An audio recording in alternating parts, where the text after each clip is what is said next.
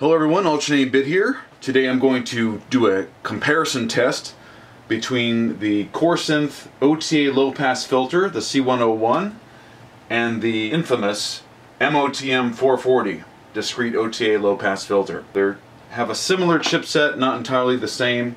Of course the MOTM has an extra input, more of a ladder filter type setup.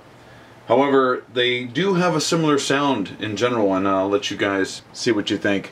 So we're going to start right now with the Corsynth C101, and we're putting a saw wave into the input. No other inputs, just going to go through the frequency sweep.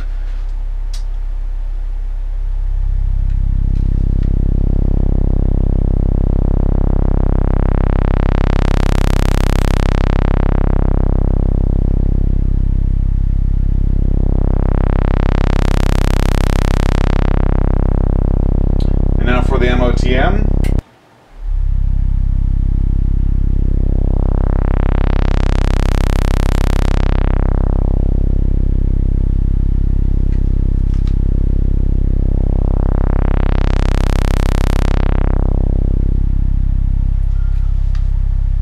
Alright, back to the Corsynth. Now we're going to put about 50% resonance in. Might get a little bit of a chirping, but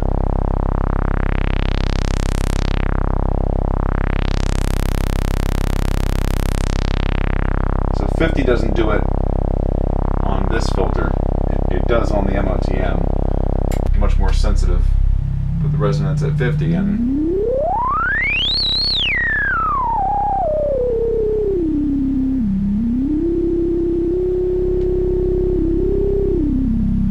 so let's give the Corsynth a little bit more resonance. We're going to bring it up to 8.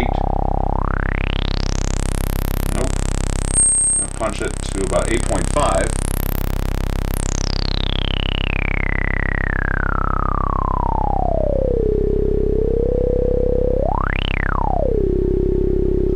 And then we're going to go back to the MOTM. And dial the resonance down to about 4.5.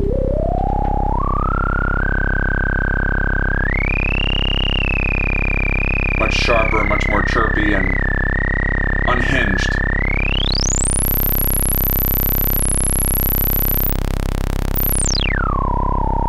Back to the Corsynth.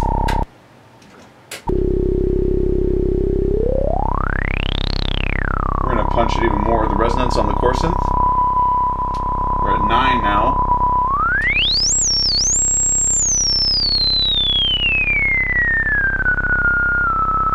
Slightly painful to the ears, but interesting to see what it does on the scope.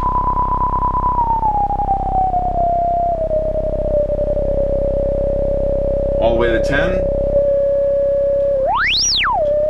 Okay, bring it back down to about 8. So that's the resonance on the Corsynth with a saw wave. Back to the MOTM.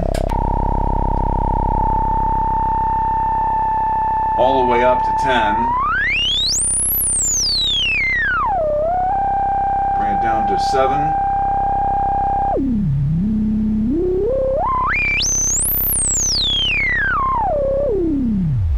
Alright, let's try a different waveform. My favorite, the triangle. Start with the Corsynth triangle. Resonance leaving it at 8 still. Bring the volume level up.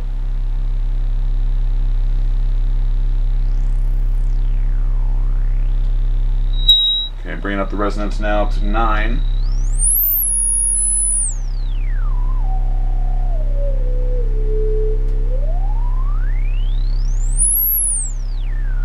Okay, let's go to the MOTM.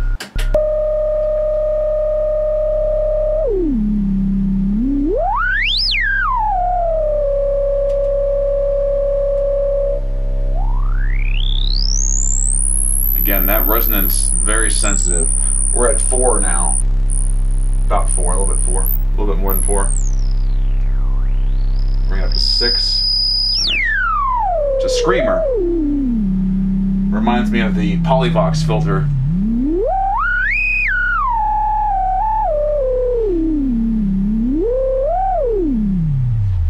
Alright, let's do pulse on the Corsynth.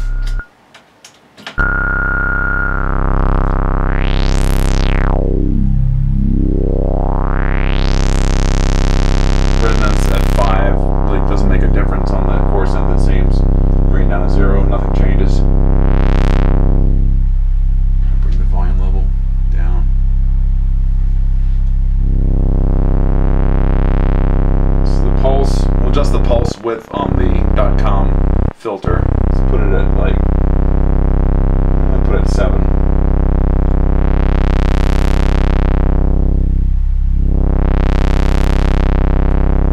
MOTM.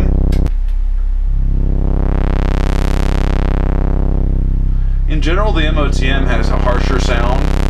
It's more robust. Add a little bit of resonance.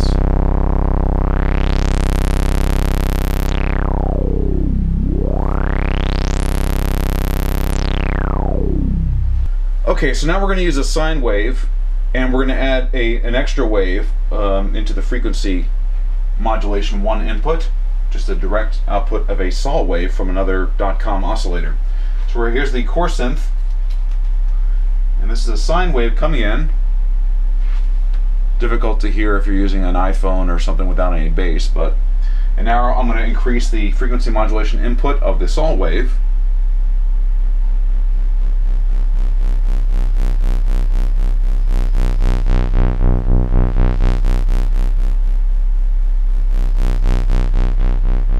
At 100%. We're going to bring it down to about level 6,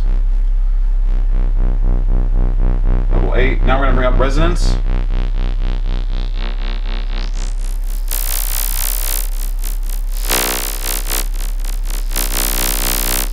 Definitely gets pretty harsh.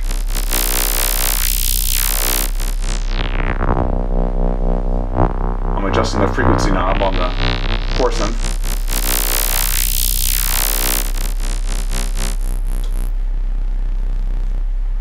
Alright, now let's listen to the MOTM.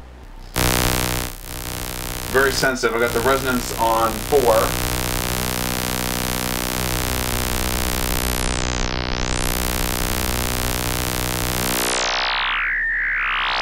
Adjusting the frequency modulation now, input.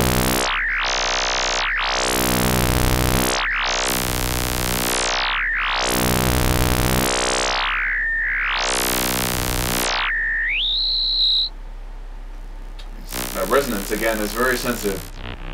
Interesting to note that the frequency modulation input 1 has negative, goes up to +5 then -1. So if I go into FM2,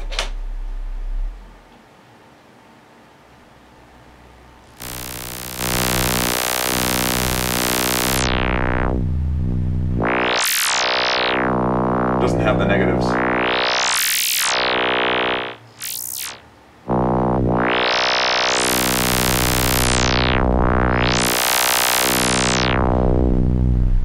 So for a slight musicality test, I'm now going to run a volt per octave sequence that goes into the oscillator. That will be a ramp and triangle combo wave going into the Corsynth OTA Lowpass.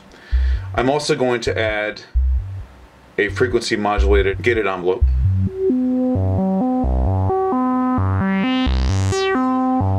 Also have this running through a little bit of delay and reverb, just again for texture and musicality.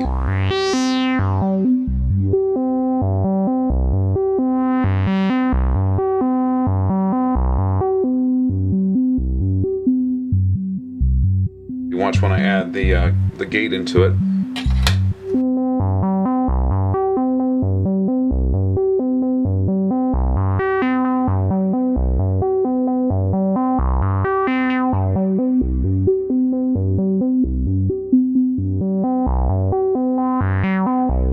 Nice warm sound.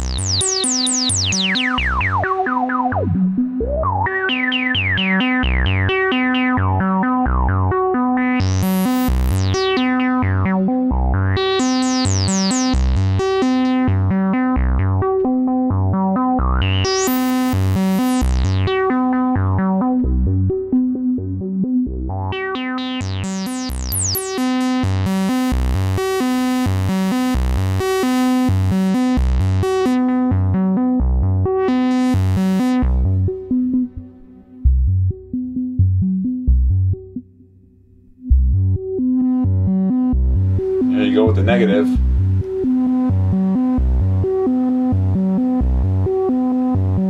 Nice feature that you don't get on the Corsynth.